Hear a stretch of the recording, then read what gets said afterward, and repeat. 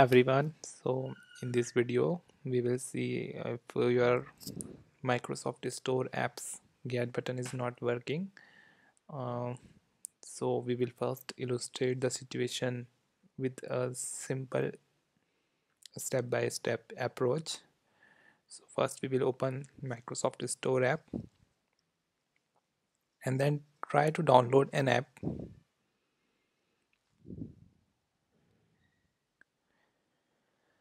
Okay, so for an example I am downloading this Amazon Music app.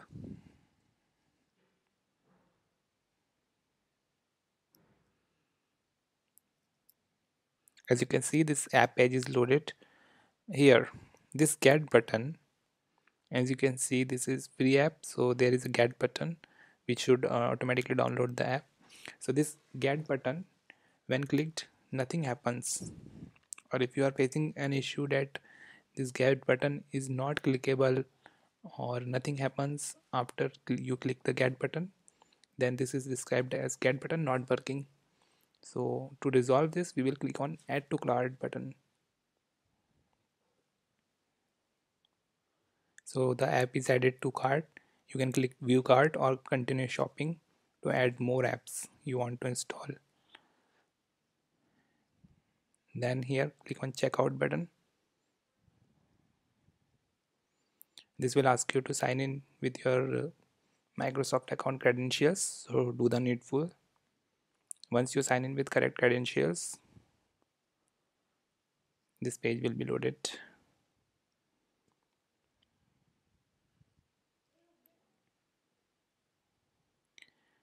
So we have the review and place order page. Check this box to receive email and then click on place order button.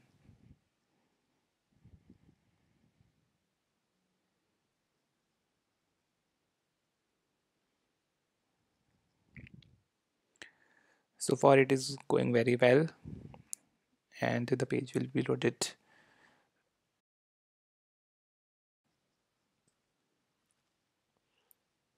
Okay, so the page has been loaded. You have to click on close button here because the order is already placed for the app we have selected. Okay, now you need to go to same app page.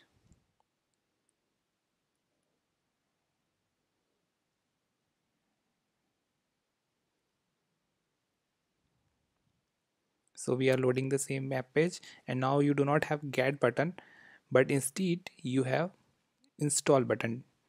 So clicking on this install button will directly install the app, and so the problem of get button not working will be bypassed. I hope you enjoyed this video and found this helpful. If you still face the issue, let me know via comments. Thanks so much for watching and do subscribe to our channel for more videos. Have a great day ahead.